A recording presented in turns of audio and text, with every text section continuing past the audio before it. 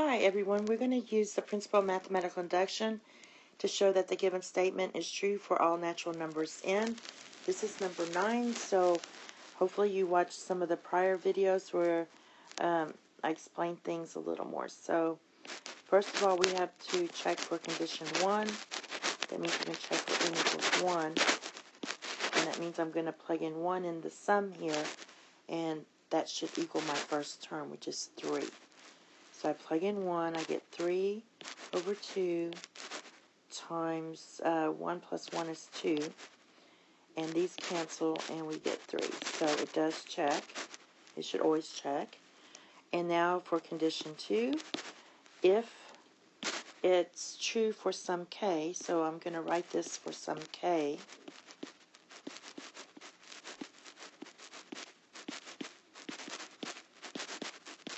Means every time there's n, I'm going to substitute it with the k.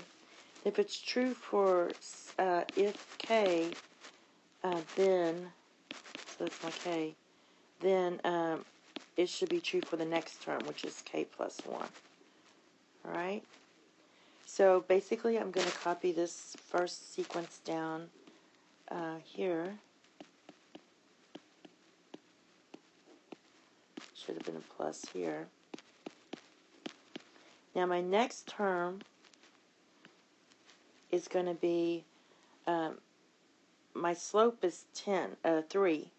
My common difference is 3. So I'm just going to add 3 to this. So my next term should be 3k plus 3.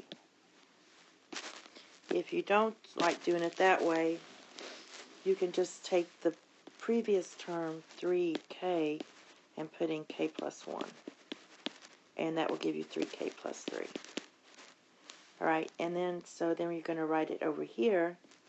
This is going to be 3 times k plus 1 over 2 times k plus 1.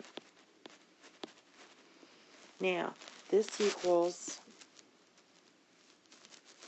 this sum right here. So I'm just going to write that sum, 3k over 2 times k plus 1. And then we have to add the 3, and I'm just going to write this as k plus 1 here. Okay, and it should equal this. Now what I notice here is these two are the same.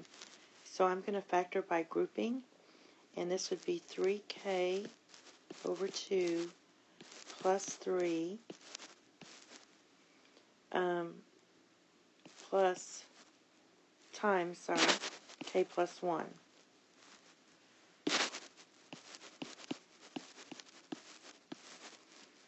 Okay, so basically I can factor out of 3 here. If we want it to look the same, factor out of 3.